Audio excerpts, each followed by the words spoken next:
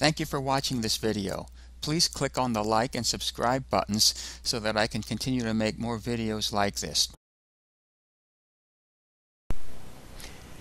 Question 22. Where run horizontally, non-metallic wireways shall be supported at each end at intervals not to exceed blank and at each joint unless listed for other support intervals. So is it A, 3 feet, B, 6 feet, C, 8 feet, or D, 10 feet?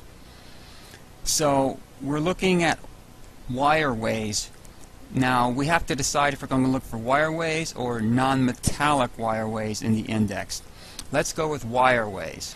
So here we are at wireways, and if we go down a little bit, we have wireways non-metallic, which is Article 378. It has its own section. If we go down here, we can start looking at some things for non-metallic wireways, and we come up with securing and supporting, which is what our question is about. 378.30. So let's go to the code book, 378.30. Here we are at 378.30, securing and supporting. Now, it has a horizontal support, and that's what our question was asking us. It wants to know about horizontal support. Now we have to read this carefully because we have 3 feet and 10 feet.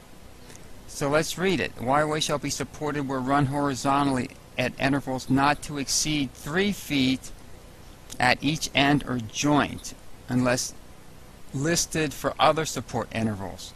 In no case shall the distance between supports exceed 10 feet. So if you have longer pieces, you can go with that, but it's talking about joints and ends. It has to be 3 feet.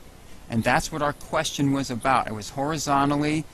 Again, let me read the question. Where run horizontally, non-metallic wireway shall be supported at each end at intervals not to exceed blank and at each joint unless listed for other support intervals. So we have 3 feet given to us in the code book.